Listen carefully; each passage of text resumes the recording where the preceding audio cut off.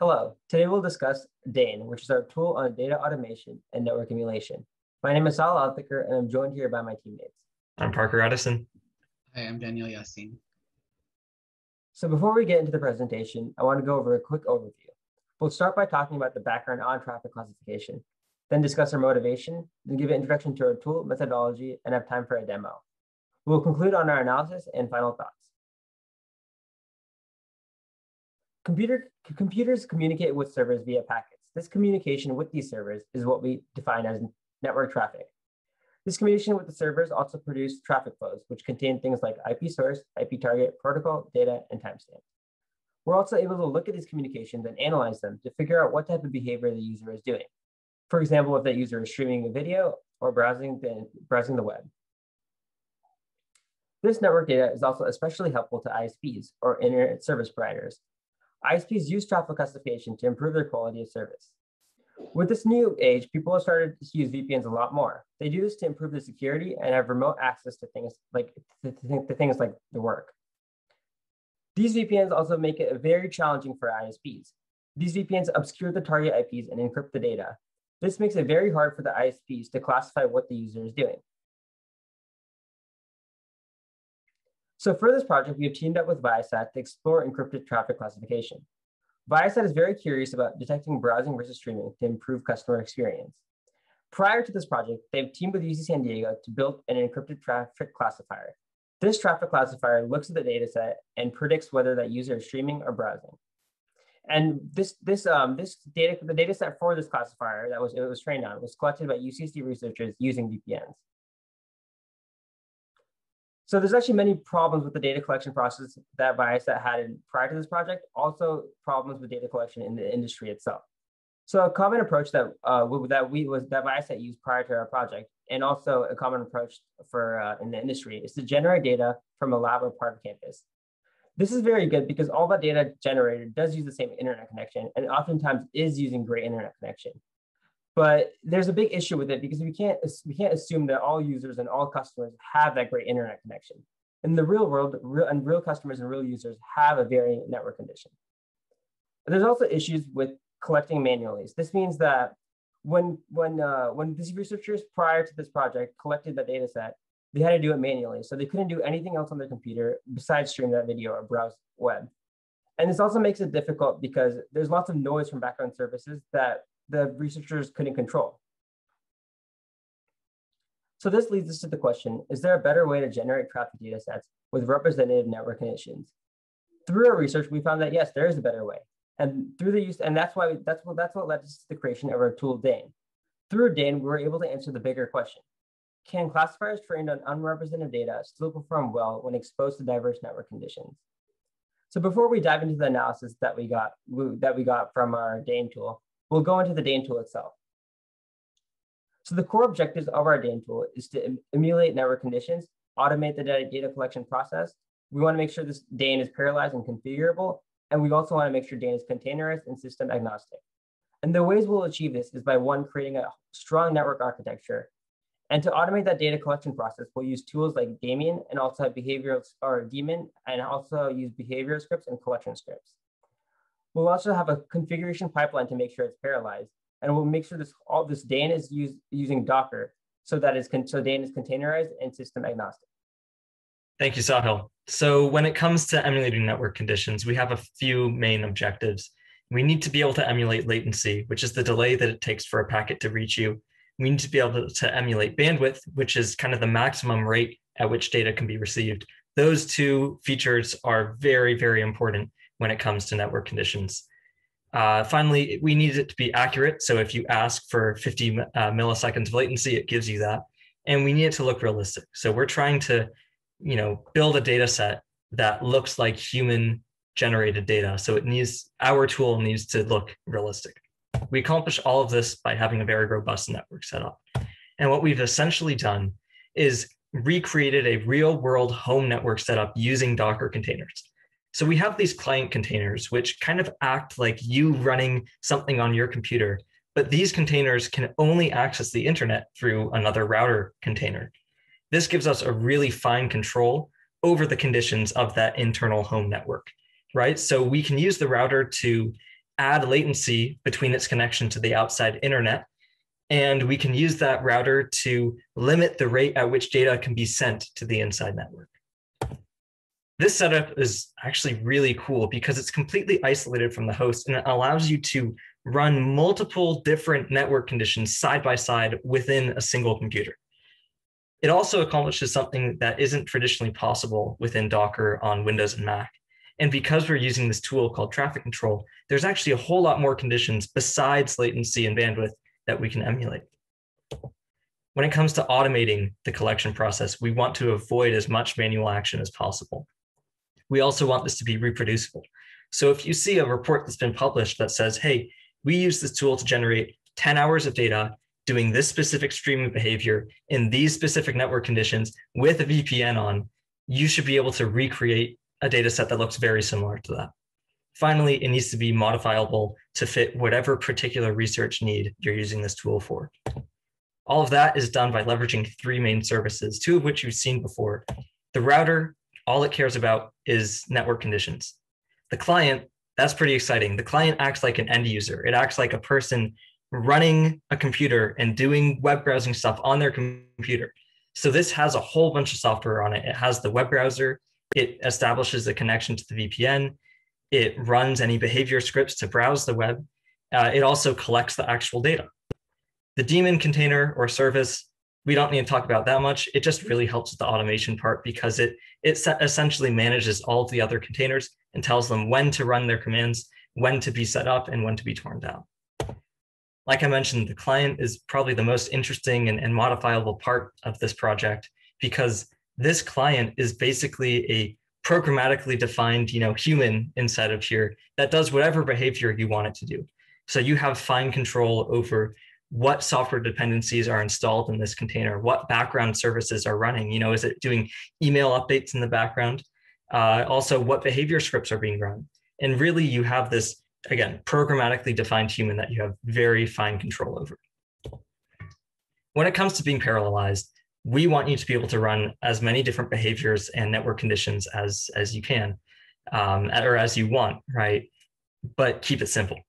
So here you get to see kind of the entire pipeline of how this tool works.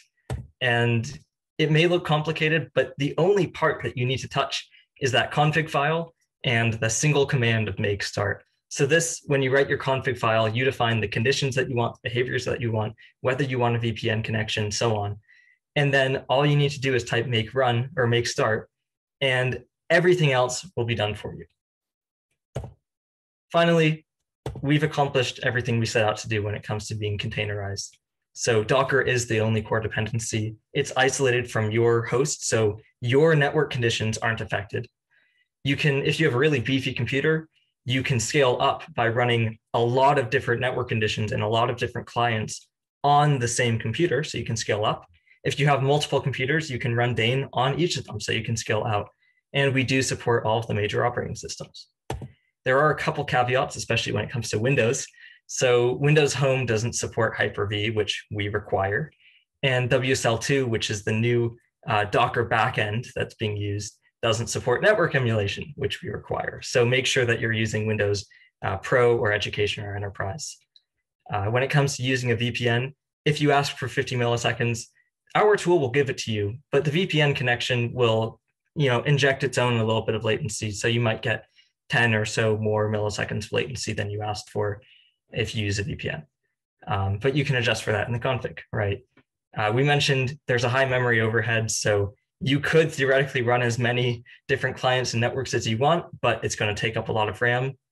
And then the most important kind of limitation that we want to explain is that if your goal is to generate human believable data that looks like it came from an actual human, that's challenging because not because of anything that the tool is doing, but because it relies on running a piece of code that emulates human behavior. So we tried that with collecting browsing data, but writing a script that browses the web like a human is difficult. So the limitation lies with your scripting ability there. Let's go ahead and jump into a demonstration. If you're following along on a video, you can use these instructions here. Otherwise, we're here in person-ish, so let's try it live. The first step is pretty easy. You just need to download the tool. And this is right now downloading any software which rewrote, as well as any dependencies that the tool relies on. That's pretty quick. Once it's done, we can open up a text editor and start messing with the configuration file. So for the purpose of this demo, let's go ahead and run just one behavior, which is a streaming script that we provide as a starter script. And let's do just one network condition, maybe like an average network condition of perhaps 70 milliseconds of latency and 20 megabits of download speed. We will use a VPN. Let's connect to the UCSD VPN here, and we don't need to touch anything else. Jumping back into our tool, the only command that we need to run is make, and pretty soon we'll be greeted by the tool, and it says, hey, we weren't following the quick start, right? So we're actually missing an environment file which stores, passwords and whatnot. It says, no worries, we created it for you, but since we're using a VPN, that environment file needs to have our login credentials. So it wants us to add our username and password in here. Because this is a live demo, I don't want to show you my username and password, so I'm going to copy it from an existing file.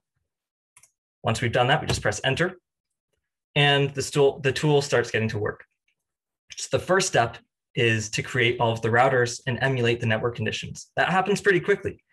Once it does that, it connects a client to that router and starts trying to set up that client.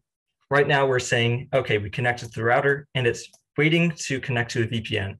So I'm using two-factor authentication on my VPN account. So it's actually sent me an authentication request on my phone, which I'll accept just now.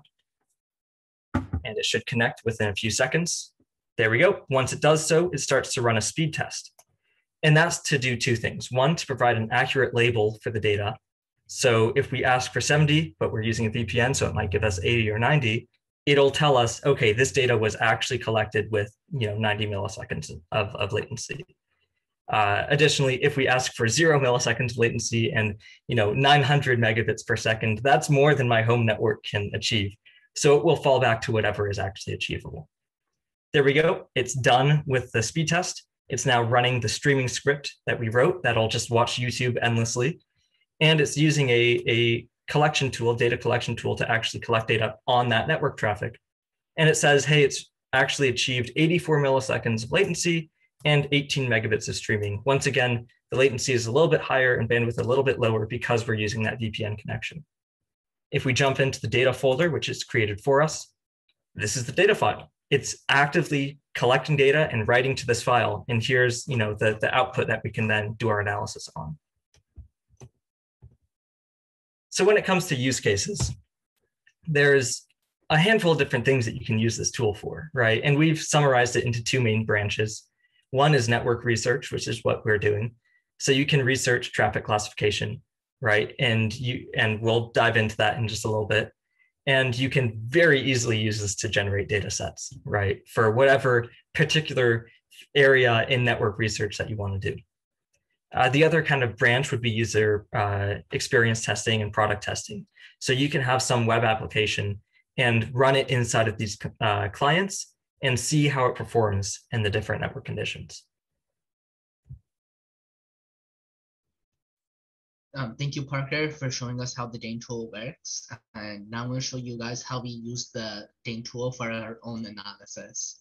Earlier in the presentation, Sahil asked us the question, can classifiers trained on unrepresentative data still perform well when exposed to diverse network conditions?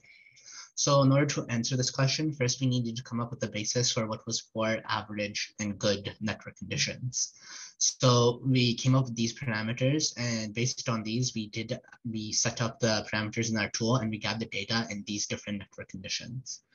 And initially, we used a browsing script to gather our data. When we gathered our data, we realized that the browsing doesn't really require a good internet connection. So it didn't really change through any of the different network conditions. The poor network condition, average, and good network conditions gave us the similar results. And because of that, we couldn't really do any analysis for it. So instead of focusing on browsing, we decided to focus on streaming, because streaming requires good internet connection. And because of that, we were actually able to see some differences among the different network conditions. So whenever there's a huge dip in the bar graphs, that means that our tool stopped gathering data. And we call this a buffering event. And we notice after the buffering event that after the buffering event is over, the video player tries to load in as much as possible in the smallest amount of time possible. So for the good network conditions, you can see that it immediately downloaded the around 40 to 50 megabytes a second after megabits per second, right after the buffering event, in like into a 1-2 second period. But the average and poor network conditions couldn't achieve these high download speeds, so they had to have this high download, but spread out to a greater period of time. So these are the fundamental differences between the poor, average, and good network conditions. So once we saw that there were differences between the network conditions and the data that we gathered, we wanted to see if this impacted our classifier. And to do this, we used our classifier that we made earlier for Viasat, which classifies whether a person is browsing or streaming on their device. So we made this classifier and we trained it on the unspecified data gathered from them initially. So this is the data that didn't take into account diverse network conditions. We trained it on that, and then we made predictions with the classifier. And to check the accuracy of the classifier, we used something called FNR, false negative rate. And we did this 500 times for each network condition. And we realized that the FNR for each of the network conditions is relatively the same, meaning our classifier is robust to diverse network conditions. Now that we know this, we want to understand why this is happening. So we look at the features that we used in the classifier. So we divided up the features into 2 different groups: packet sizes and packet direction ratios, which look at upload and downloads of the packets. And when we look at the data from the different network conditions, if you look at the top 2 graphs, those are focused on packet size, and they're very similar. So we realized that packet size is not impacted by the diverse network conditions. And if you look at the direction ratio graphs that we made, we realized that the total bytes is also very robust, but the packet counts is somewhat fluctuating among the different network conditions for direction ratio. But overall, most of the features seem to be robust to the diverse network conditions. So to wrap up, what we took away from our analysis is that the streaming classifier performed similarly in different network conditions. The important features used for streaming classification are robust to changes in network conditions. And this shows that we can still accurately determine whether a user is streaming or browsing, even if they have poor network conditions. Thank you, Daniel. So there's still a few more directions that we can bring this tool in. The tool continues to be developed, and it can support different traffic collection tools, such as using full packet captures with a tool like T-Sharp. It can support different behavior scripts, whether you code it yourself or we continue to flesh out the amount of starter scripts that are provided with the tool. And we can even look into even more parallelizability by trying to deploy this on a Kubernetes cluster. Now, the data sets that are generated from this tool can enable a huge amount of greater analysis in this field. So we can determine, for instance, what other features are robust to network conditions. We've already shown that packet size and any feature based on packet size is robust, but what else out there is waiting to be discovered?